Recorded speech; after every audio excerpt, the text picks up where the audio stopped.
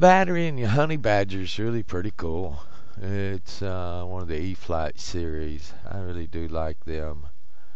It's a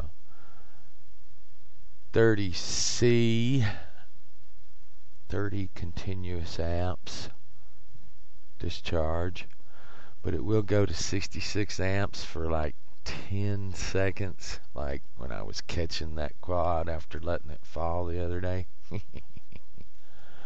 Yeah, you got about 10 seconds of full power. Then these things can get hot. 3C maximum charge rate for a 2200 milliamp hour, 11.1 volt, 3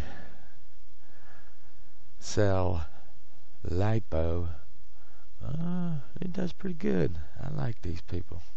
Cost a little bit more than the other batteries.